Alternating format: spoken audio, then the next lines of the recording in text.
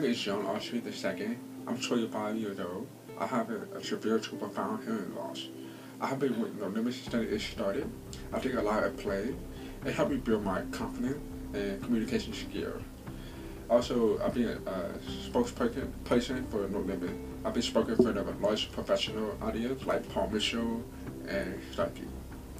I've been pursue my dream of becoming an actor. I've been on many TV shows like Glee, No Ordinary Family, and Till Death. That taught me about perseverance, commitment, and dedication. With that, I decided to come back to No Limit and be a role model for other kids that they can do anything they want to be, and also taught them not to give up, and I can do it.